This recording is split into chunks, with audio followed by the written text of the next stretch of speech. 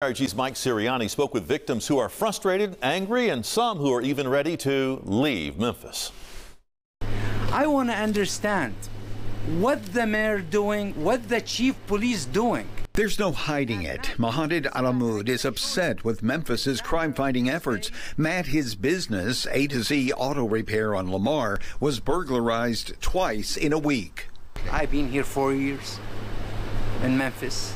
This is my biggest mistake to move to Memphis. During the latest break-in Thursday morning, a suspect left blood on this broken window, then can be seen using a cigarette lighter to ransack the office, later taking as many tools as possible. He took everything, you know.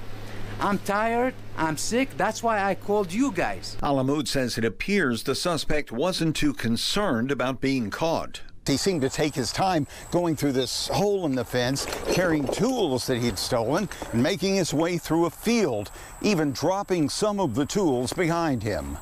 Alamoud figures he lost about $13,000 worth of tools, but doesn't plan on losing his life. I'm 59 years old. I never have a gun in my life, but I have to have a gun here in Memphis, Tennessee.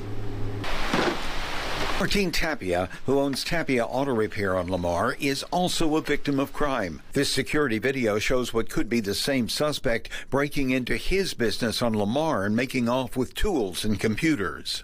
Everybody has same problem, you know.